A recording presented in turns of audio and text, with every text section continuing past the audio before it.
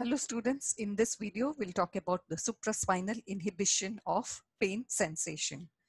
The dorsal horn represents a gate in which impulses in the nociceptor nerve fibers are modulated or gated by other sensory inputs and impulses in the descending fibers. Please watch my video on gate control theory of pain, and I'll put the link of the video in the description box. Now, in this video, we'll talk about how the pain pathway can be modulated by the impulses in the descending fibers, which is called as the supraspinal inhibition of pain. Now, we have the periaqueductal gray area, which is a part of the descending analgesic system, which modulates the pain transmission. The periaqueductal gray area neurons are the enkephalinergic neurons, which release the opioid peptides when stimulated. The periaqueductal gray area neurons activate the serotonergic neurons present in the nucleus Raphe Magnus. The nucleus Raphe Magnus is located in the lower pons and the upper medulla, which project down to influence the dorsal horn neurons of the spinal cord by activating the inhibitory interneuron, which releases the enkephalins. The periaqueductal gray area neurons also project to the brainstem catecholaminergic neurons present in the locus ceruleus. These neurons release the neurotransmitter norepinephrine in the dorsal horn.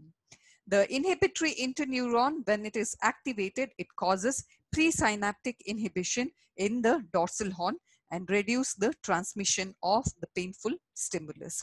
This is called as the supraspinal inhibition of pain, also called as the endogenous descending analgesic system. The supraspinal inhibition of the pain is the reason for the analgesic effect of acupuncture.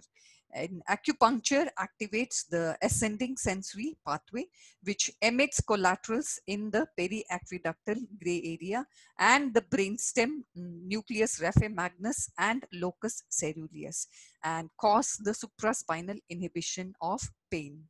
This is also the basis of stress-induced analgesia. As we know, limbic system is a seat of emotions, which when stimulated, the fibers from the limbic system, they supply the periaqueductal gray area. And this explains why a soldier, when he is injured in the battlefield, may feel no pain during the battle.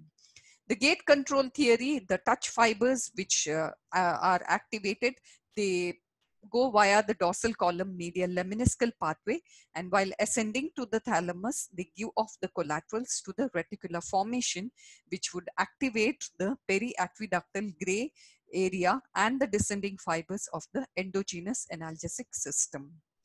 The modulation of pain in meditation and hypnosis is also by activating the periaqueductal gray area neurons of the descending analgesic system.